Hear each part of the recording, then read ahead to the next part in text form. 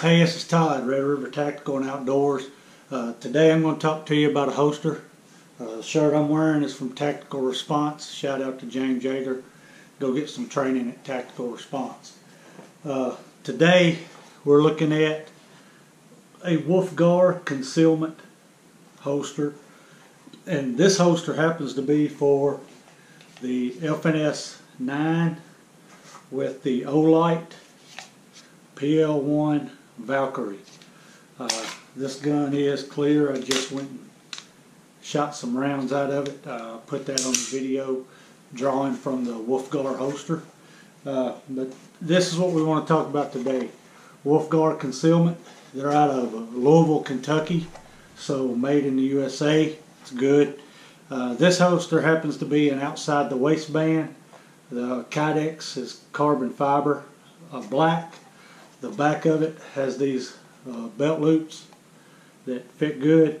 This holster contours to your body very well. It's an excellent holster. So we'll put the weapon with the light in it, let you see it. So it's got that positive click that goes in. Fits very well. The retention on it is good. The gun's not going to come out unless you want it to come out. Covers the trigger guard. Very good presentation to the gun for the draw. This cutout right here is amazing.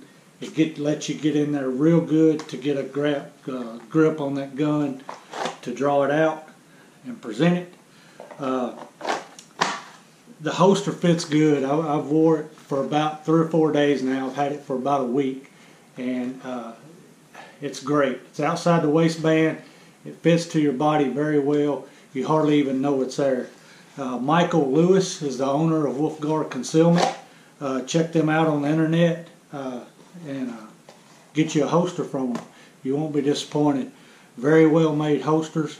Again, the Olight PL1 Valkyrie weapon light is a great budget light for a gun.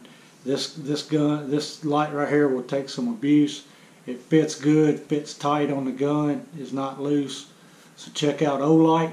They make a great light for a good price. Again, don't know what else to say much about this Wolfgar Concealment holster, except they've done a great job on these holsters. Very smooth lines all the way around. Nothing real sharp that's going to be poking you when you're wearing it. Looks like good quality parts that they used to put the holster together with. The screws hadn't come loose or anything on me as of now. Everything's still tight and everything is fitting well.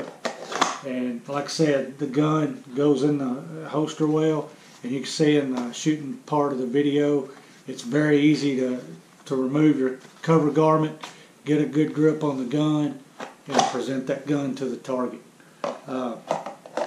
One thing I did find, if you put some pressure on the gun when you're drawing it, when it's on your waist, it will turn the light on coming right out of the holster. Depending on your draw, you can get the holster, you can play with it a little bit, you'll know how to draw it to where that light's on as soon as it comes out, which in some cases you might need, or you can draw it straight up and out of the holster where the light does not come on, depending on how you want to do that.